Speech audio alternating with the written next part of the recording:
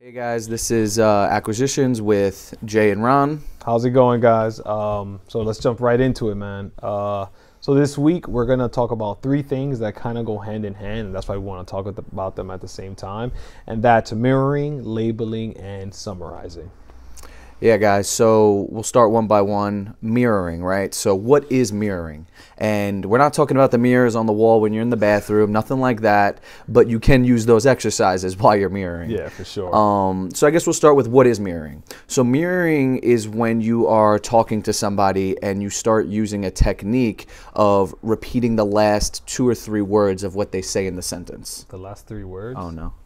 So pretty much what I mean by that is like, let's say Ronnie, me and you. I'm just messing with you. I was mirroring. I got him. There it is. So yeah, basically an example of mirroring is, hey Ronnie, I'm looking to sell my house, but the most important thing for me is that my family is taken care of. Your family? Yes, my family, the people I live with, my kids, my son, anybody that kind of is in my inner circle. Your inner circle? Yes. So like inner circle meaning, friends, family, people that are close to me. Got it. So it's the people close to you is in your inner circle. Yes. Got it. There you go. So as you guys seen right there, he just said family, right? So he mirrored an important part of the sentence that I used, which was family. And then he just said family, which made me want to open up more about what I was talking about because he was actively listening when he said that as well. Yeah, and you can, for practice, definitely use that in just everyday conversations.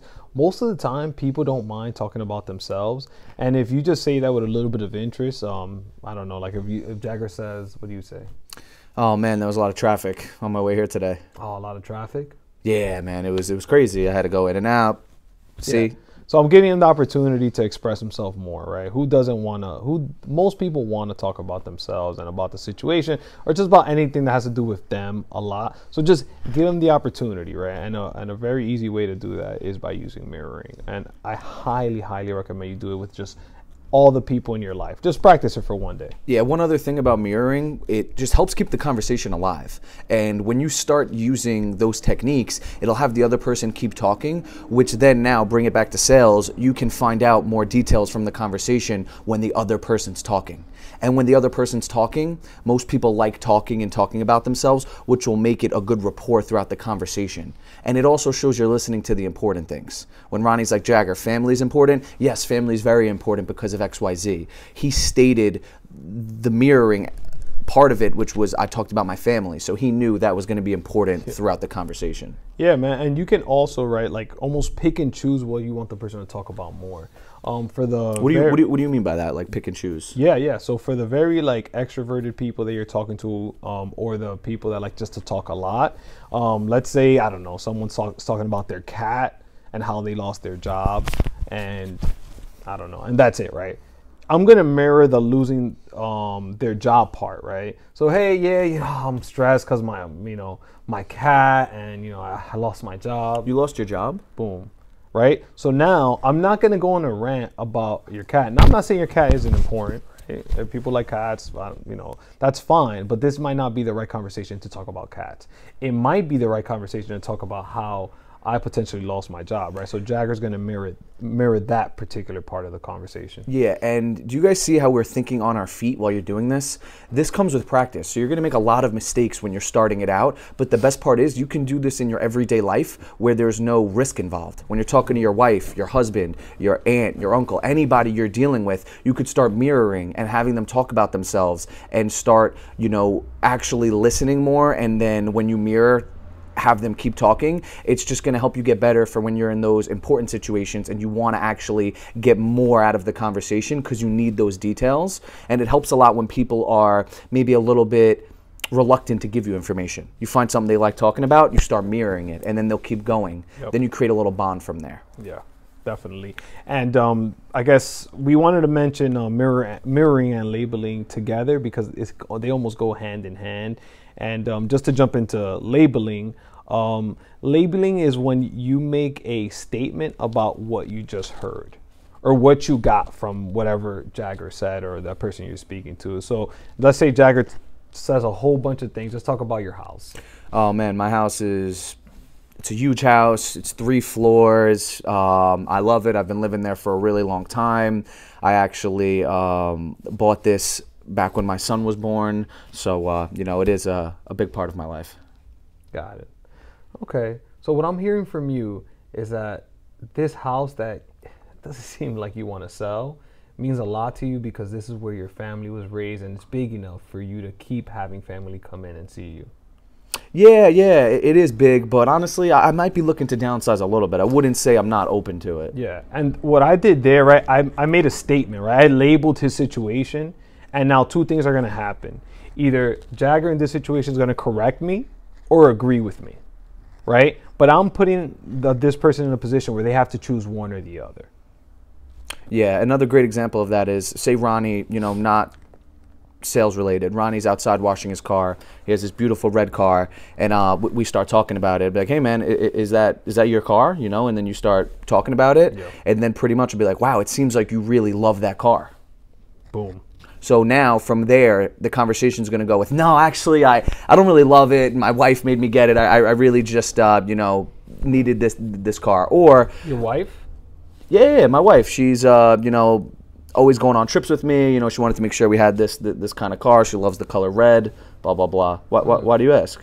Right. So what that does, right, is now I started with a label, and this is why it's hard to gauge, right, like when to use it, when not to use it. These are just tools, right? So we started off labeling, and then he mentioned his wife. So I was like, you know, let me dig into that. I don't have to be like, hey, let me dig into your, you know, let me dig in. Tell me about your wife. No, there's no need. Just your wife. Yeah, so that's another example of mirroring right then and there. Yep. So that's why labeling and mirroring go hand in hand, because you probably use it in your everyday conversations and you don't even realize. Yep. Another big part of labeling is, right, like Ronnie said, you're making a statement. So the whole point of labeling is you just want to put a statement out there, and either they're going to agree or disagree with that statement, and it's from what they said. So Ronnie, I guess let's role play one more time with it. Yeah. You want me to be the seller, I guess? Yeah. Hey, yeah, I want to sell my house. You know, it's me and my wife and my son. We currently live there.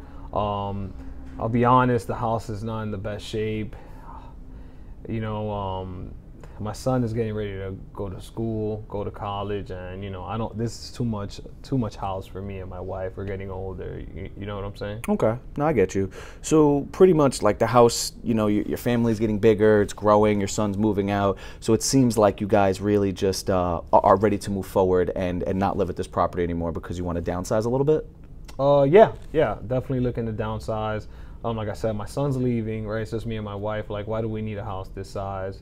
Plus, you know, we don't really have the money to, like, you know, we don't even know if we want to put money into this house for what, right? Like, I don't know if people are going to come visit me. It seems like you really don't want to waste your time putting money into the house right now. No, definitely not looking to put more money into this house. I understand it needs work, and you know, I'm ready to move on. So guys, you see right there, just from me making that statement, it seems like whatever your statement is, just from that, he kept talking and he kept giving me reasons on why he doesn't want to keep the house.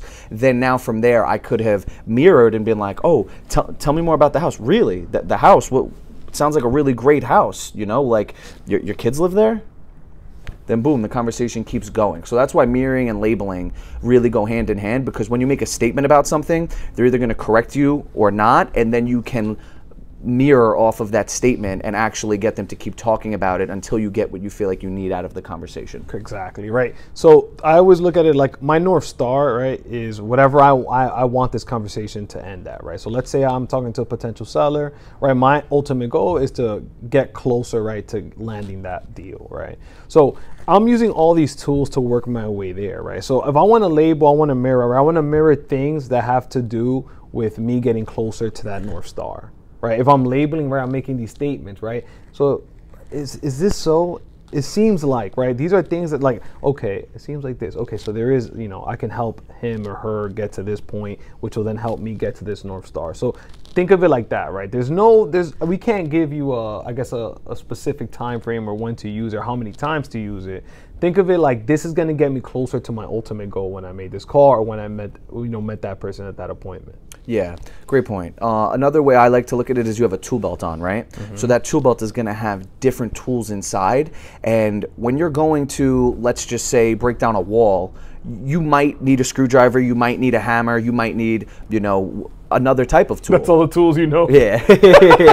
I'm not the tool guy. But my point is, though, you just need to know when to pull out that tool. So with talking to sellers or talking to people in general, if someone is giving you everything you need and they're talking a lot, maybe mirroring isn't needed as much because the conversation's flowing well enough. Maybe it's just labeling so you can make sure you understand the situation, and it helps you ask without asking like a dangerous question that might offend somebody. You can just make a statement and they'll correct you or not. And then it doesn't kill the rapport of the conversation, but more importantly, it helps you uncover more details throughout the conversation. Yeah. A very good example of how like labeling / making a statement, whatever you want to call it, is super effective. And for those who are in acquisitions for real estate, sometimes, you know, it's important for us to have a feel for the equity, right? And a great question is that I strongly recommend is something very easy. Hey, Jagger, how long have you owned this house for? Like 35 years. It's been my family forever. Oh, man, 35 years? Yeah, 35 years. It's been, you know, my mom's house. I inherited it, you know, and I'm just looking to finally sell. Wow, so you don't even have a mortgage on this property? No, actually, I don't. It's been in my family for so long. They actually got it paid off a while ago. Boom. So I'm going to mirror what he said just to see if I'm missing anything. And then I'm going to make a statement. And I'm going to let Jagger either correct it or just go with it. Now, most of the time, if they don't say anything and they just keep the conversation going, that means you're right. Most of the time, like 95% of the time, that means you're right. If they don't feel comfortable disclosing, that's okay too, right? But this, I feel like gives us, I feel like we both use it, and it gives us, I would say, well, like 98% of the time, that gets us what we need. Yeah, and it goes for that, and it goes for 1,000 other things, Yes. guys. Anytime you make a statement instead of asking that question, you have a better opportunity of them not getting upset at you when you ask it. Because a lot of these questions can be personal, and it also just shows you're listening. Let me get this straight. This is why you want to do this, right? No, not at all. You're 100% wrong. XYZ. Ah, there it is. Now I found it. Now I can go back to my North Star of getting to the deal. So now it just seems like this is what you're doing. And then boom, when you just start using those sentences, it seems like, it sounds like, is this what it is? You're making a statement for them to correct you or not. And then you can move forward however you proceed with mirroring, more questions, whatever it is. But that is the moral of the story. You need to be able to do this because it'll help keep the conversations flowing way better. Yeah. And the last thing we can touch on is a summarizing. So, Jagger, you brought up an example of like sometimes you don't need mirroring and labeling because the people are just talking. So look at this guy actively listening from like 30 seconds ago. Ah, stop it. So for those people, this is when summarizing is fantastic. Sometimes we'll have those people that are just like giving us just word vomit, right? It's all effective things that we need, right? All important information, but sometimes it's a lot. So summarizing is a great tool. So just start ranting. Oh man, you know, I've owned the house for 30 years. I inherited it. You know, me and my wife are looking to move to Ohio. You know, I got a new job there, and I'm ready to sell. Jagger, I'm so sorry to cut you off, but I want to make sure that I got everything you've given me so far. Is that okay? Yeah, of course. Yeah. So what I'm hearing from you is that you and your wife are considering the move to Ohio. You've owned the house for whatever amount of time he said, and blah, blah, blah. Did I get everything? Yeah, that's actually pretty much it. Okay. So what I'm doing there, right, sometimes we get a lot of information, and just one statement, like, or labeling is not enough because you got a lot of information. Literally, not only am I showcasing to Jagger that I'm actively listening because I can repeat everything that he just told me in my own words, but it also allows you to slow down. And for you to make sure that you didn't miss anything, and for you to make sure that you know that you're going at a pace where you can consume everything. I know a lot of people get scared of like, oh wait, I didn't catch what you said. So what I like to do is that I'll just create a summary. 3 sentences for the most part tend to cover it. But after those 3 sentences, then you ask, hey, did I get everything? Yeah, and a big part of how you start that is, hey, let me just make sure I understand the full picture. hey, let me just take a second to make sure I understand exactly what's going on. So you see how you're saying it like this? We're on the same team. I'm not trying to tell you you're not explaining it to me well, I don't get it, cutting him off. I'm just like, hey, I want to make sure on the same page, so let me make sure I got this straight. You're looking to sell, you're looking to do this is why, and this is how, and this is when. All of that, what we just spoke about. Is that right? Now if I miss something, no, you missed this. I need to sell in 3 months, or I need to do this tomorrow. Tomorrow. Gotcha. Tomorrow. Why? And then now you start labeling and mirroring to get more details out of that, and then now the conversation is just flowing better. Yep. And it flows so good. And then now after you summarize, right? So now you have everything you need. They feel like you're actually listening to them because you can repeat what they said in your version. They're going to tell you exactly that, or they're going to correct you and tell you what else you missed, which then now helps you because now you have that information going forward. Yeah. And then now it's the North Star, right? Getting to your goal. Whatever that is, you summarize it, recap it, and move forward. It goes back to the mirroring and labeling. Once you're labeling in the conversation and mirroring it, then you could summarize that. So Ronnie, it seems like you want to sell the property in the next few months? Yeah. Okay, so it seems like you want to sell in the next few months. You're not in a hurry, and you need top dollar. Yeah. Okay, so all of that being said, you know, the next steps is blah, blah, blah. So you just got to really understand that once you label and mirror, at any time you feel like you just need to make sure you and the other person are on the same page, summarize it all up. And then be like, hey, I have a few more questions, or thank you so much for your time, and move on with whatever else you kind of have to do. Yep. Yeah, I mean, you said it perfectly. And something we spoke about in one of our videos was pushing and pulling. And naturally, once you start using mirroring, labeling, and summarizing, you're talking about the next steps. That's when pushing and pulling work perfectly. We're not going to dig too much into pushing and pulling. You can definitely watch our video. We'll link it on the bottom. But it all works hand in hand. And once again, Jagger used a great example with the tool belt, right? It's, okay, I got to use this.